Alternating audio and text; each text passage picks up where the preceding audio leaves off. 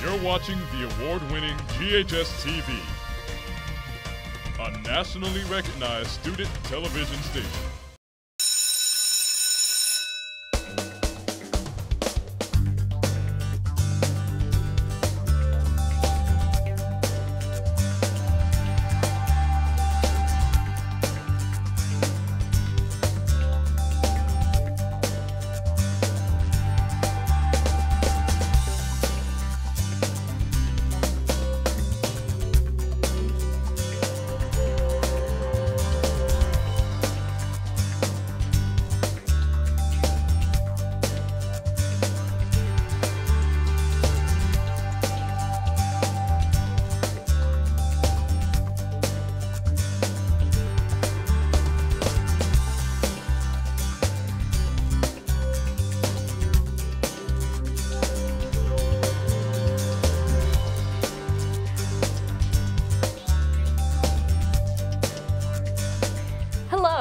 And welcome to a new edition of Shelby County Schools Report.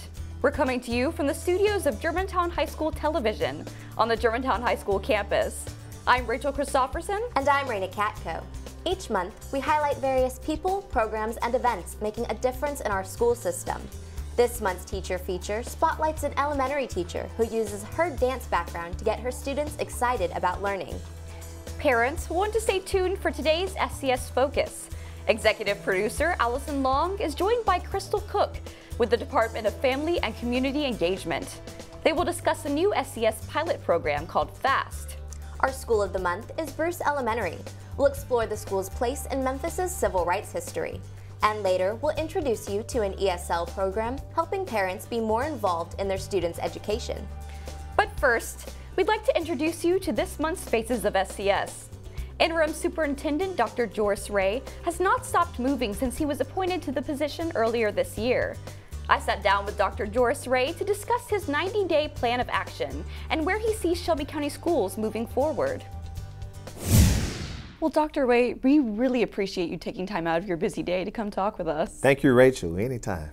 Well, before we get to your 90-day plan and your vision for SCS, I want our viewers to know a little bit about your background. You are a product of the Legacy Memphis City Schools. Can you talk about your experience? Yes, lifelong Memphian. Graduated from Whitehaven High School, attended University of Memphis. Actually got 2 degrees from University of Memphis, my bachelor's and my doctorate. And started teaching when I was 22 years old. One day coaching a Look League team, and then found that I had an impact on young people and majored in education. Well, you've described yourself as someone who, quote, can't sit behind a podium and present. So what is your leadership style? You know, my leadership style is servant leader. You have to give of yourself. You have to be willing to follow. I'm your leader, but also I'm the biggest student as well. You have to be able to listen and to learn from others. Well, we are 4 years into Destination 2025. Remind our viewers what the end goal is and where we stand right now. You know, the end goal is for our students to be the best in the world, but we want them to be the best for the world. That's why I developed the 7 next steps to Destination 2025. Well, in February, you did present your 90-day plan, which included 7 steps toward Destination 2025. Yes. And the first step is Academic Equity and Action Plan. Before we go into the specifics, what is academic equity? You know, academic equity is to ensure that all students, regardless of the neighborhood or zip code, deserve a great school. And whether you stay in Germantown or North Memphis or South Memphis, you deserve a great school. So just to ensure teacher quality throughout Shelby County, and that all of our students deserve the best teachers and a quality education. Well, how do you plan to ensure academic equity across the district? Well, we start looking at the data. our second grade data, our students not where they should be. We want all of our students reading at or above grade level by third grade. We're going to put in intervention or intercessory periods in the fall and spring, but also extra support for our students throughout the summer. Not only that, looking at teacher quality and professional development to ensure that our students are reading at or above grade level by third grade. Also, high school students. You know, we can't have a cookie cutter approach to high school. We noticed that we're on track for Destination 2025, where we want 90% graduation rate. Right now we're moving, we're at 79.4% now.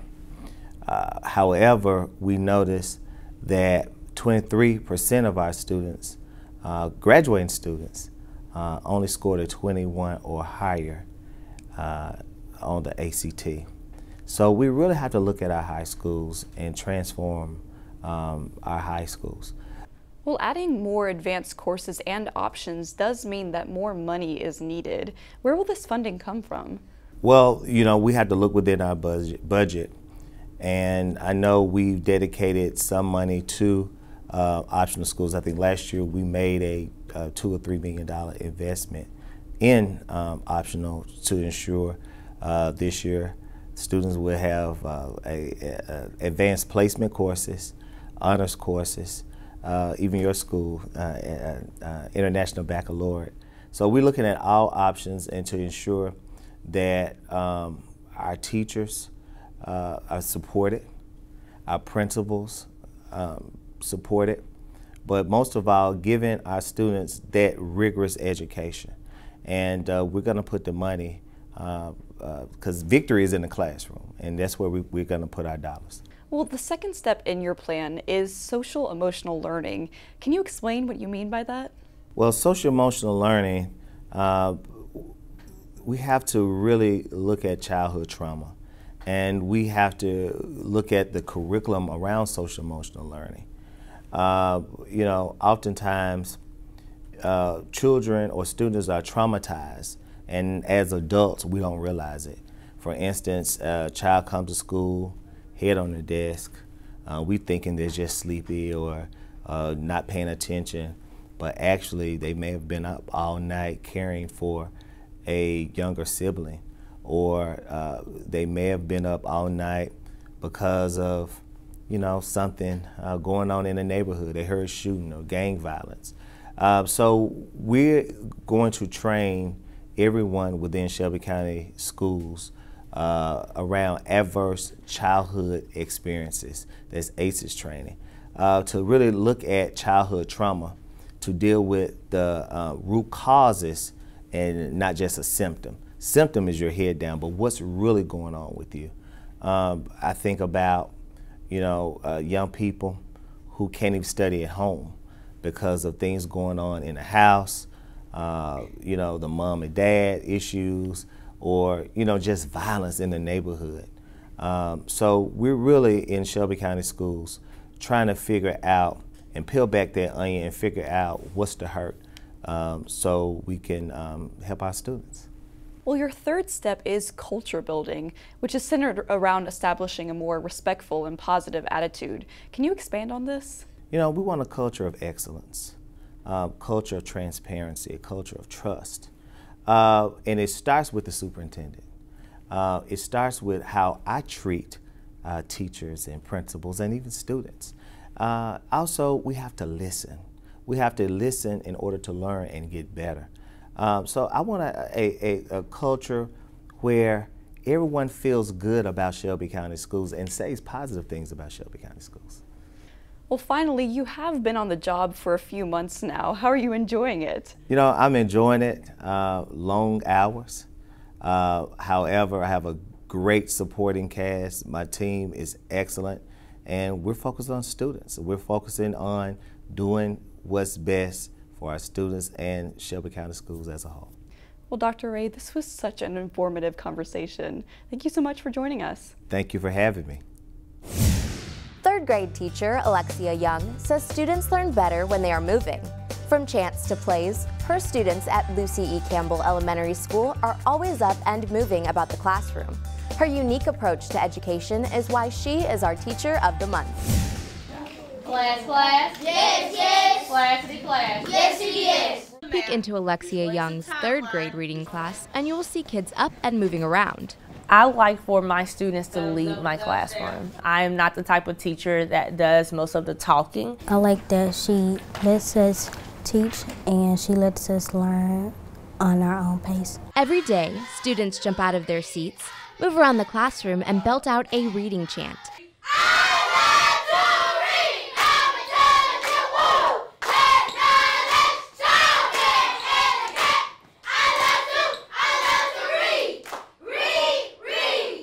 Young says that reading chants get her students excited about learning and helps them focus.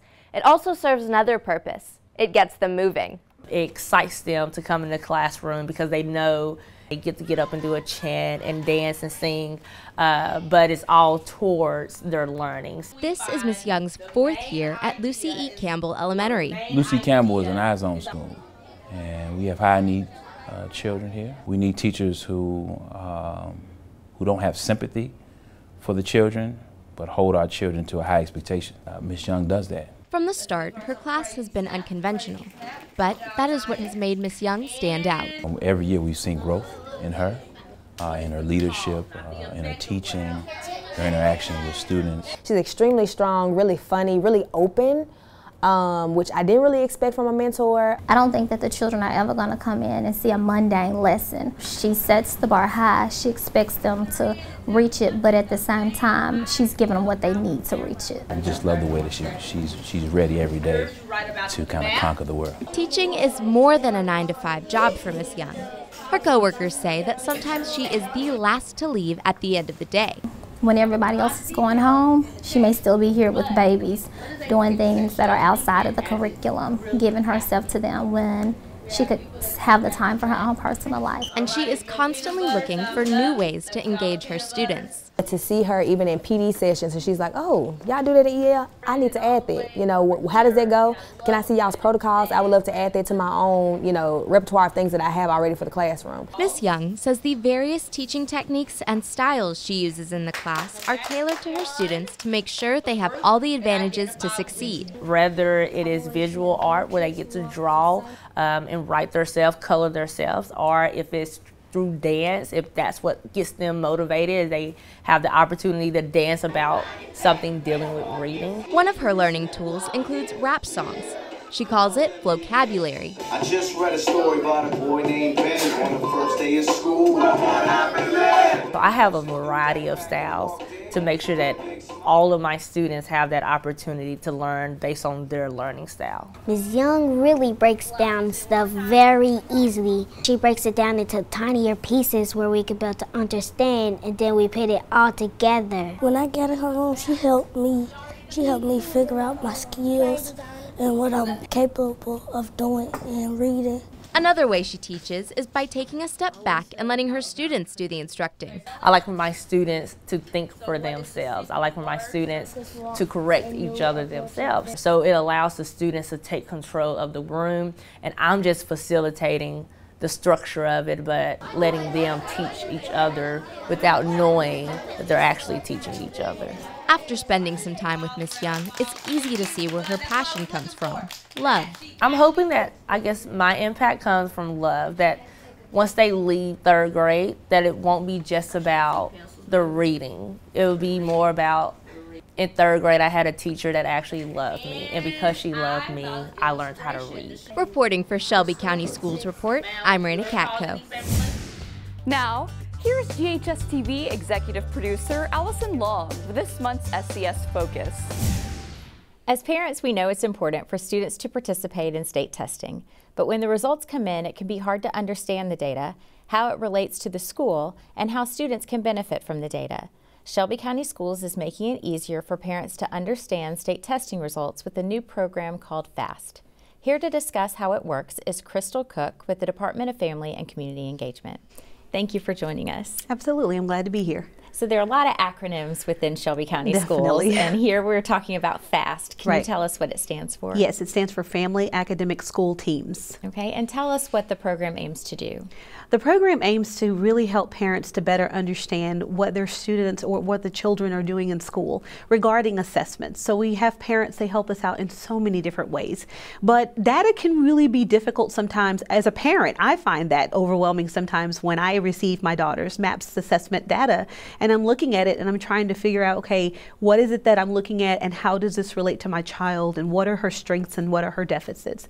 So what surrounds FAST is that it's a program that we're hoping will help parents to better understand the data and the assessments that their students are taking in schools. Okay, and once you use that data, like how did the parents, once they break it down, how would they use that information to better help their child? So when we talk about when we talk to the parents about what our FAST program, we talk about that parents, we know you're engaged and we want you to be further engaged. And we have assessments that your students have to take. We want you to be familiar with these assessments because the assessment data can actually drive, as far as in the schools, the success of the school. And so we want parents to understand the correlation between the assessments that the child takes and the data, the results of that assessment, and how it affects the school. And so we talk to them about the assessments that the children have to make. We also talk to them about what that data means to the school and how important it is for your child to be successful on these assessments, and then in hopes of giving them tools so that they can take those tools and help the school so they can ensure that their child's going to be successful on that assessment.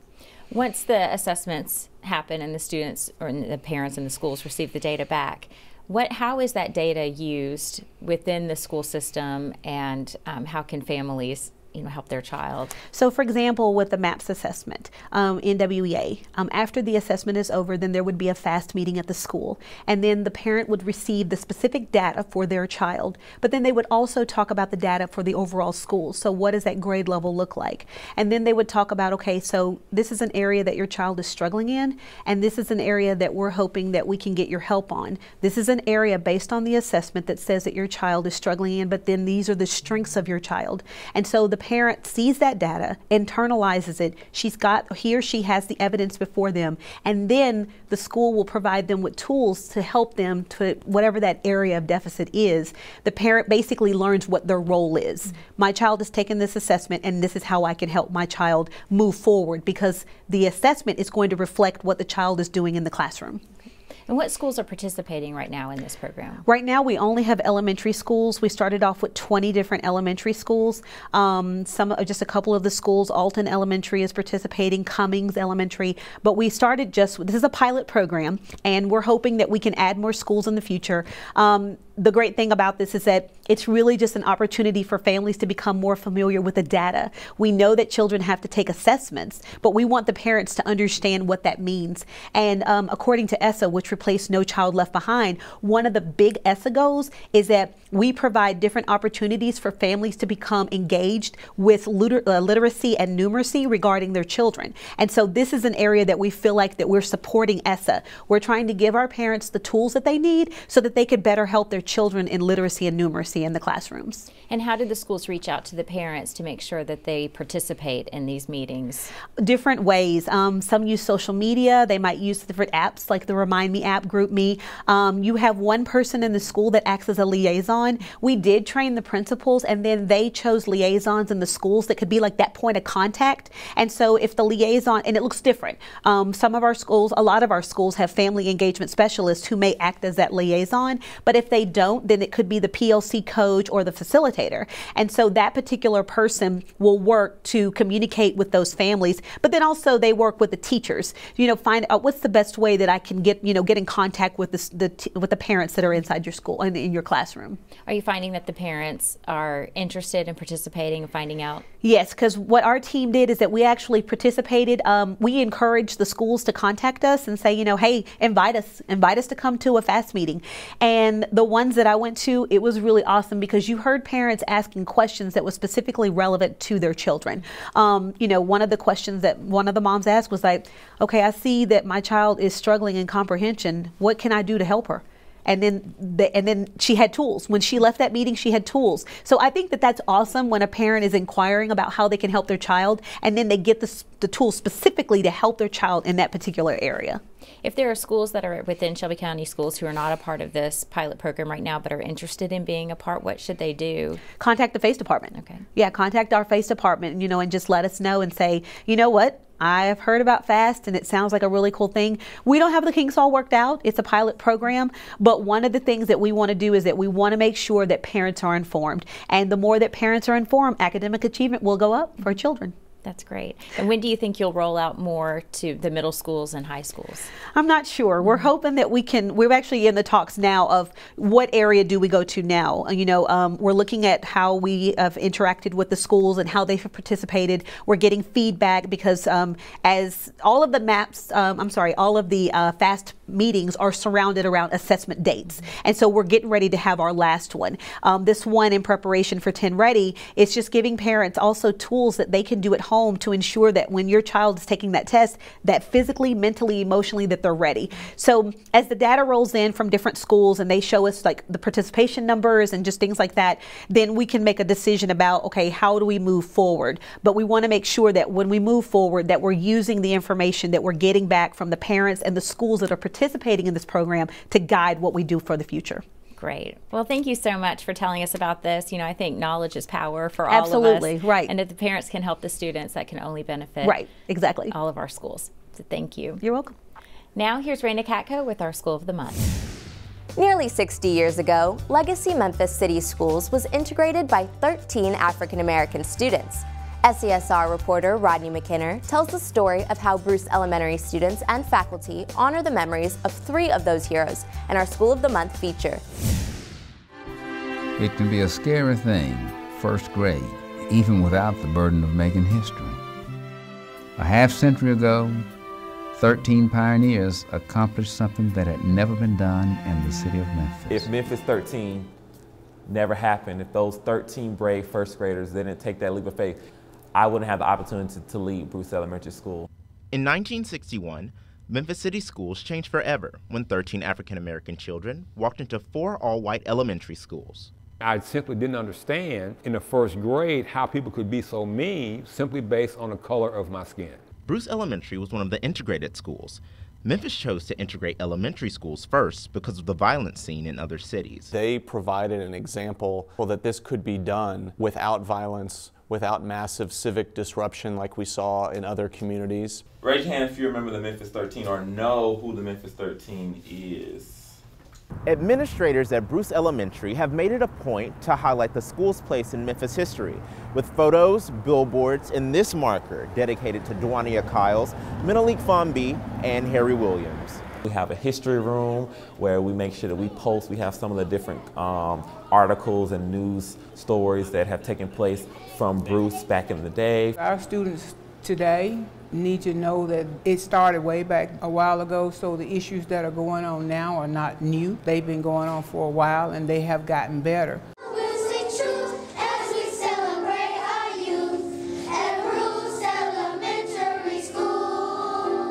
Commemorations every few years help keep Bruce's place in Memphis' civil rights history alive for students. A couple of years ago, they came to the school and they told us about a couple of things of how this school was all white and how they changed it and how it became a better school. I felt love in the building, which is something I didn't experience in Bruce in 1961. It's important to cherish their memory because of the example that they provided at such an early stage of the civil rights movement. The impact of the Memphis 13 can be seen today, all across Shelby County, nearly 60 years later. Because of them, we can be Bruce Bulldogs. We can be Shelby County Schools, and we can be the scholars and the success that we want to see. Reporting for Shelby County Schools Report, I'm Rodney McKinner.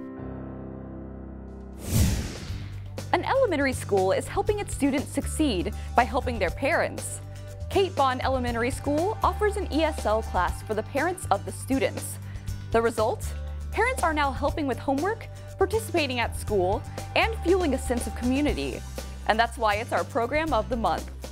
Vamos a hacer la pregunta y alguien más nos va a contestar. One of the challenges we face as educators that we have parents sometimes that don't really understand what it is that we're doing in school. The teacher is telling you things about the instructions or what's the core, what's the curriculum. It's hard for a parent who doesn't understand the English to really say, okay, I know what my child is doing. Work or works? Works. And we do have a population of parents that unfortunately are unable to communicate with the teachers and the faculty because they don't speak good English. They want to be part of their children's lives, but it's hard when there's a language barrier. I want to learn more English. They work in a office. So we needed to help parents to have access, a place where they can feel comfortable and welcome. My name is Matilde. I am from Mexico. I play with my children. This program really was brought to life by our bilingual mentor, who is Miss Martha Lisette Bailey. She is just a trendsetter, and she really wants to build a bridge between the school and the community. This is not a hard class for them, that this is easy and they can learn at their own pace. Me ha ayudado mucho. It helps me to understand more and help more. I think the one thing that touches my heart the most is that the people that are really leading this are volunteers. My classes for my teacher is very, very good. Oh my God, they're wonderful and they are committed, and I know both of them care so much for the parents. Do or does? I've been through the same situation that most of the mothers that are coming to school, because my mom doesn't speak that much English, so I know how they feel. Help my son. When you have that language barrier, I can just imagine how even more stressful that can be. I mean, I just have a heart for wanting people to really be happy and be able to enjoy their life stress-free. I think it's critical to have parents that understand the language so that they can support their children. Porque quiero aprender. I want to continue learning as much as I can learn. We try to do like basic stuff, like simple, what is your name, teach them body parts, how to ask questions. Where is here? Is? It kind of builds on to them and is also building their vocabulary to kind of help them. And it has helped. I mean, when they come to the office and they're trying to speak with the teachers or they're trying to communicate with the clerical staff. They have improved, you know, when I hear them talk. My name is Maricela. Maricela. At least they're trying, you know, and I think their children will see that their parents are trying to help them. He teaches me new letters that I did not know. There it tells you that they're motivated to helping her be successful. Kate Bond Elementary School is not the only school that have mixed race of nationalities here. And I could only imagine what the other schools are going through with the language barrier. I think it is critical that we do consider this district-wide. This program is an opportunity for the moms, the whole community. Muy bien. My name is Baby. La pregunta fue, what is your name? We want more parents to be aware that we have offered free classes, and they need to take advantage because their kids are our future. We hope you have enjoyed this month's Shelby County Schools Report. If you would like to learn more about Shelby County Schools, visit us on the web at SCSK12.org. On behalf of everyone here at Germantown High School Television and Shelby County Schools, thank you for watching today's program. We'll see you next time on Shelby County Schools Report.